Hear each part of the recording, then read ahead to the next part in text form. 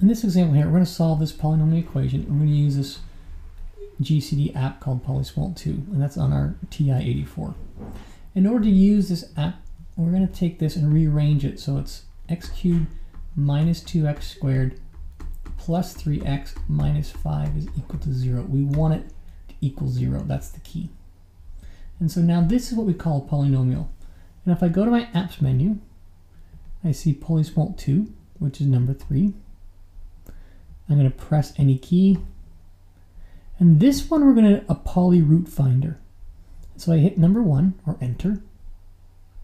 And the order, well, I look to find the order, I take the highest degree of this polynomial. So this is a 3. And I know that they're all nice integer exponents on the x's, so that means it's a polynomial. And so I know it's going to be a 3. Change my order to 3.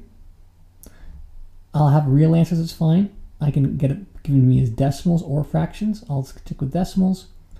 And I'm in degrees, but it doesn't matter if I'm degrees or radians because there's no trig functions. And then I'm going to go to next, which is this graph button here.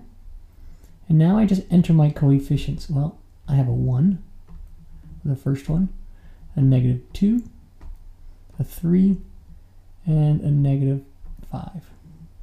Hit enter on the last one, and then hit solve, which is the graph button.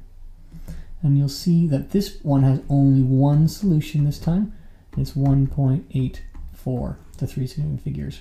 If there are more solutions, they would list them all here. So that's using PLYSMLT to solve a polynomial equation.